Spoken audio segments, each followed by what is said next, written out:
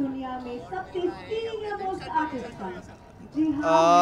मैं यही कहना चाहूँगा कि I think it's an honour television की कैटेगरी में एज अ बेस्ट एक्टर, और आई थिंक इट्स कैसे नेशनल अवार्ड होता है for film, I think for actors like us this is a national award for contribution of work in television, and I am really happy for, I think नागिन के लिए मिला है, और मेरी नागिन यहाँ पर है मेरे साथ।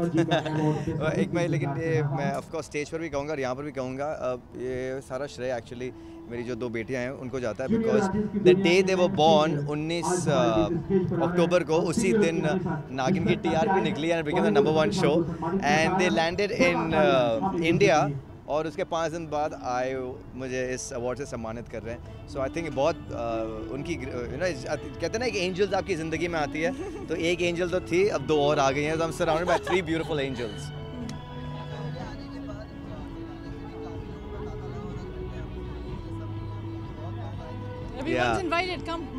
मैं तो कहूँ सब लोग इन्वाइटेड है, सब लोग आओ।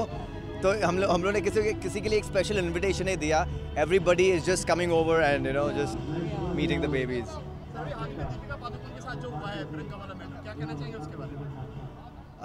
वो मैटर अगर वहीं पर है तो बड़ी अच्छी बात होगी, बिकॉज यहाँ पर एक बहुत ही अच्छे अवार्ड नहीं, इसलिए एक अच्छे अवार्ड के लिए हम यहाँ पर आए सम्मानित होने के लिए, तो वो एक छोटी सी चीज़ है, very trivial issues.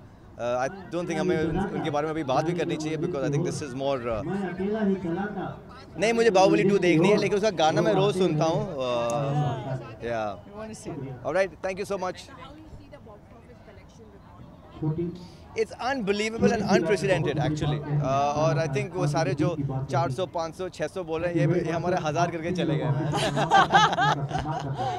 Thank you, bye bye। I want to take a picture. Yeah, 1 second.